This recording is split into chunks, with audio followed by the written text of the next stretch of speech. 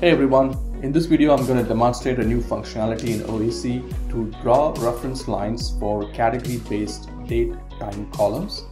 Currently, reference lines can be drawn for measures in an OAC visualization. We have now added a new capability allowing authors to draw reference line based on the category column, and if the category column is of date or date time, reference lines can be drawn for those type of category columns. Let's take an example here. In this bar chart, the visualization is showing me the sales figure broken down by ship date, which is filtered down to December 2016. And my use case is to draw a reference line to show a deadline date to meet the target sales number, and also maybe a grace period as an extension of the deadline date for the sales number.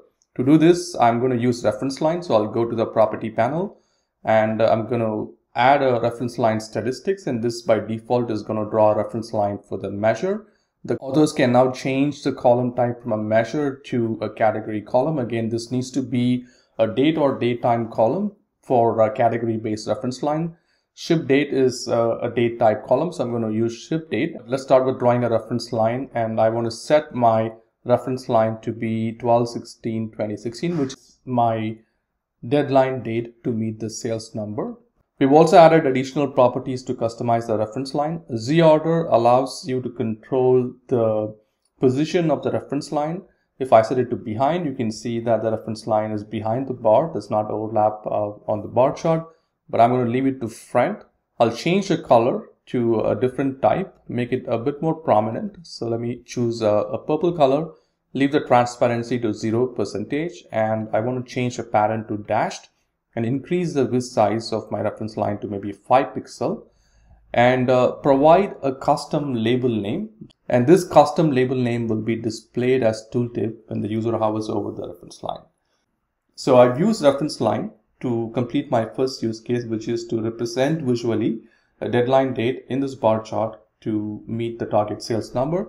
For my second requirement, which is to add a grace period, I'm going to add another reference line, but this time I'm going to choose a reference band. So I'll change the type to band, and this is going to ask me to enter a from and to date.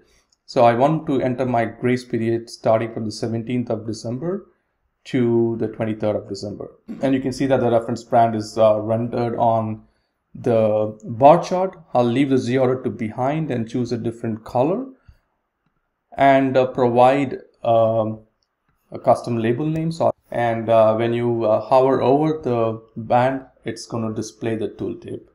Lastly, when you change visualization types, for example, I'm going to change the orientation to a horizontal bar chart. You can see that the reference lines are redrawn based on the orientation of the visualization.